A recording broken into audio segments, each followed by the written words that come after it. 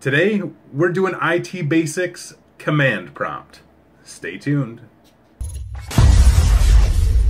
Hey everyone, this is Zach with PC Simplest, and we are doing the IT Basics and the command prompt today. And if you've seen our IT Basics video before, we'll link to it, you'll know that one of the things that we talked about was learning the command prompt.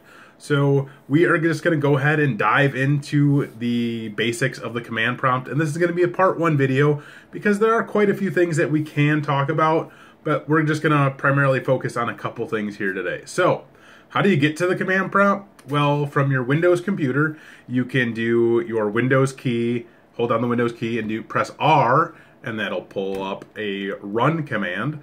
Or you can go into the bottom of your screen here and just type in CMD, and that works in Windows 7, Windows Vista. If you have Windows XP, you'll go to Start Run, and then you'll just type in CMD. Again, you could also just do Windows key R and then type in CMD, and it'll also pull up a command prompt. All right, so now you notice that we have the command prompt up, which is basically a black box with white text on it. So basically what you could do is you can type in here, and you're going to type commands in here. This is basically, you are telling the computer what to do through the command prompt. You're giving it commands, and it follows your commands based on what you're telling it to do. So some of the basic stuff that you need to know is as follows. The very first one that I think everybody should know is ipconfig. If you just type in ipconfig and you type enter, what's going to come up is your IP address on your computer.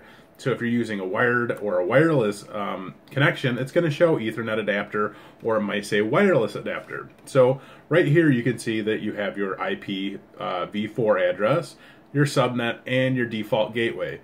So basically this command prompt tells you what your IP address is, what subnet you're on, and what default gateway you're connected to, right?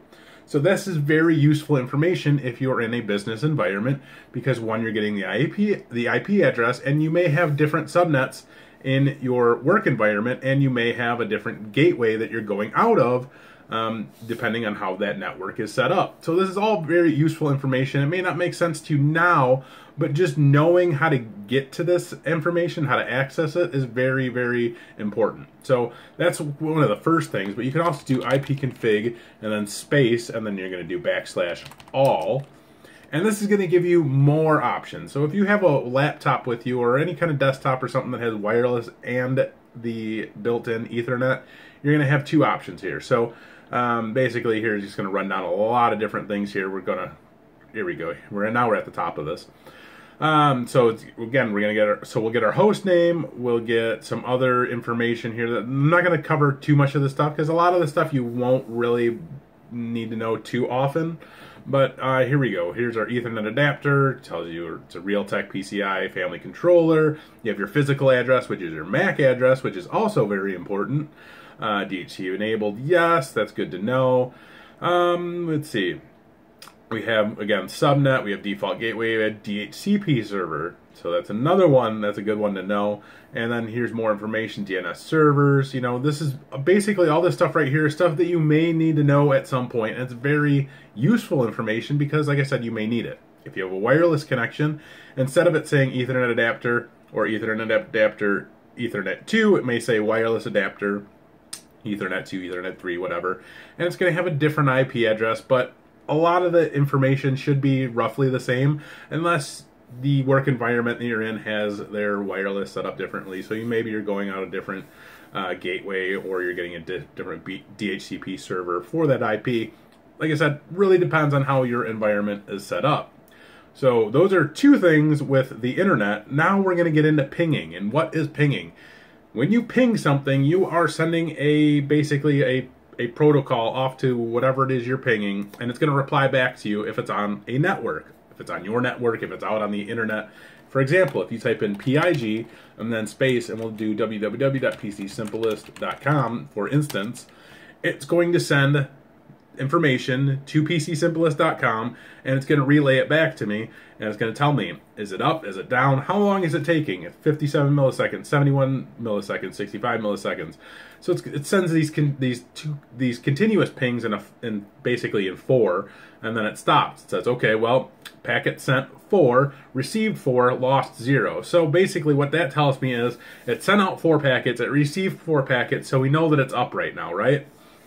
So that's a very good thing to do. So in a work environment, you can ping a computer name.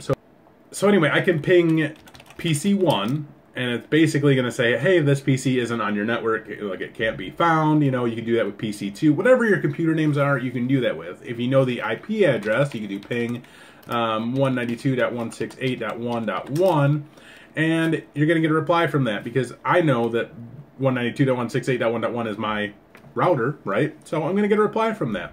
You can use that in your work environment for any IP address that you know to make sure that it's up and running.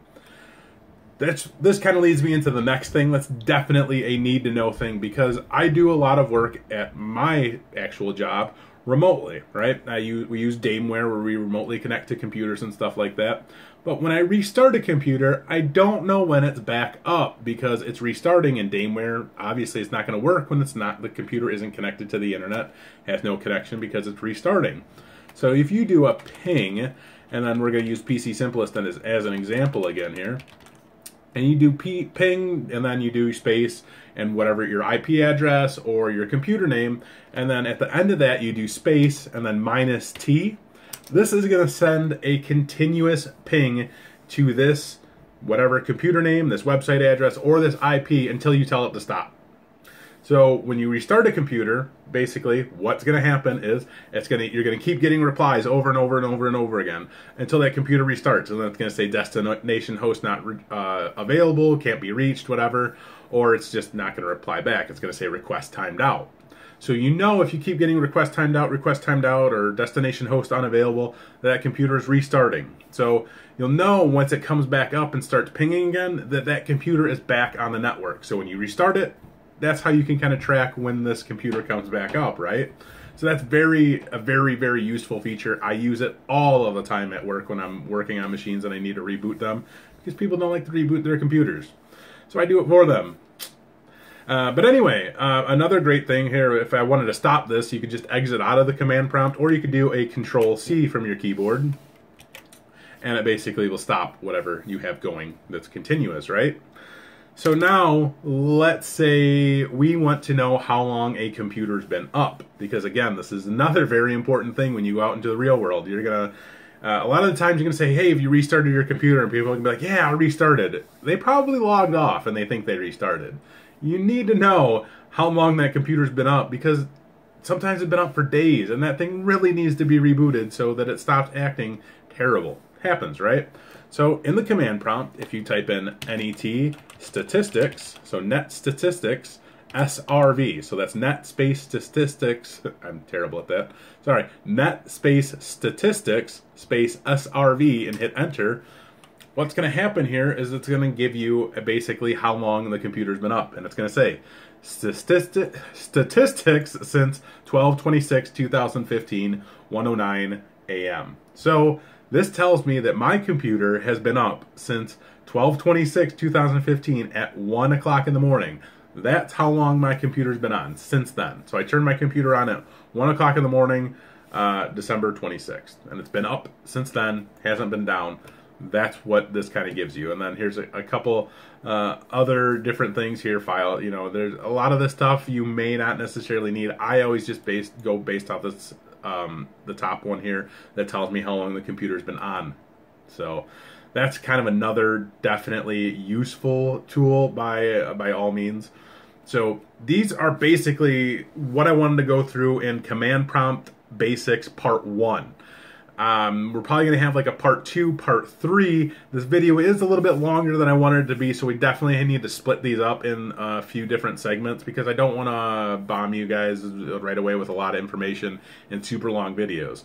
So if you found any of this information useful, maybe you already knew it and I apologize, but these are the basics that you should know getting into any type of work environment with the command prompt, because maybe the command prompt is a little bit old, but it's still widely used for many different things.